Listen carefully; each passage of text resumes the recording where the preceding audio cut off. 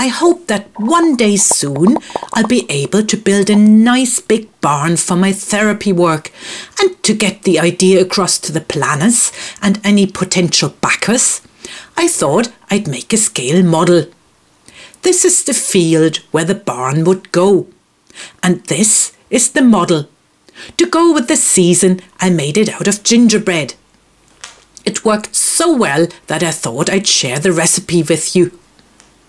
I started off by making 2 different doughs. For the first one, I warmed some golden syrup and added rye flour to it to make a thick, gooey paste.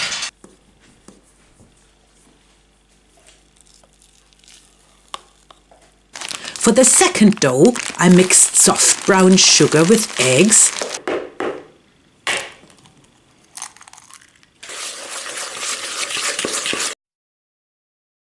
and then I added white wheat flour, gingerbread spices and baking soda, and some rum for extra taste. That's not essential though, you can leave it out if you like.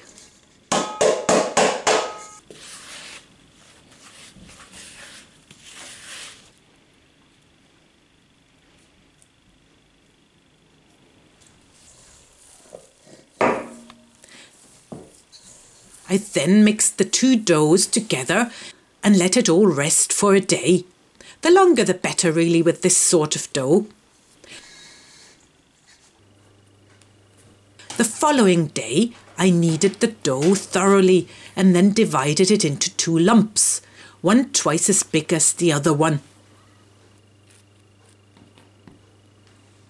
I rolled out the bigger lump first on a sprinkling of flour to stop it from sticking to the tabletop. If you're thinking of making your model dream barn or house or garden shed, you might want to use different measurements. I cut out 2 rectangles with the dimensions 24 by 16 centimetres for the roofs, and a triangle with a base of 20 centimetres and sides of 16 centimetres for the back wall. I chose that size because I wanted to make sure all the parts fit on the baking tray, and I also wanted dough left to make some barn inhabitants. I made some horses, obviously, and some sheep and pigs and ducks and chicks and a dog and some rabbits. Unfortunately, I don't have a donkey cookie cutter or a geese-shaped one. The dough gets baked in the oven at 175 Celsius or 150 if you use a fan oven. Baking time about 25 minutes. When all parts were cool, I made up the icing to stick everything together. 1 egg white whipped really stiffly, mixed with 250 grams of icing sugar. The icing should be really sticky and stiff. A first test assembly.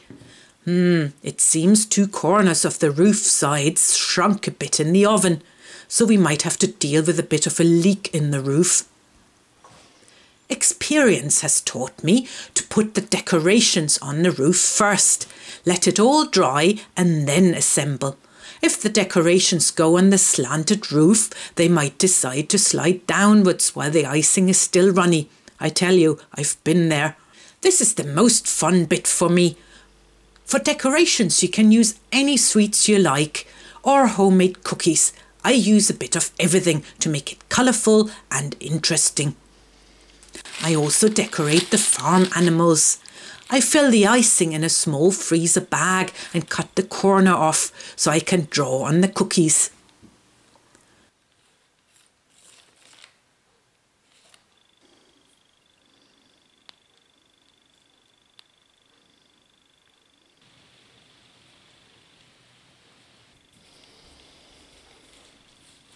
When the sweets are firmly stuck to the roofs and back wall, it is time to assemble my barn.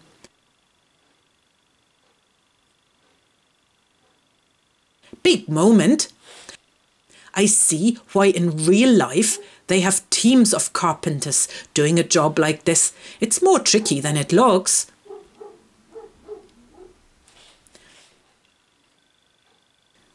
Luckily, I have some decorations left. The gap in the roof is gone in no time. No one will ever know. I fill all the corners with more sweets, just like putting shingles on a barn, isn't it? You don't want any draft to get through the gaps.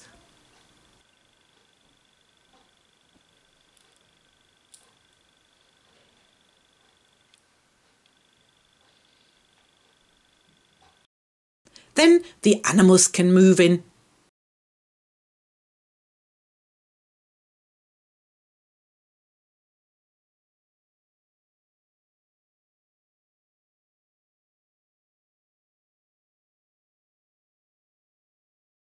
And some final touches, snowflakes and icicles.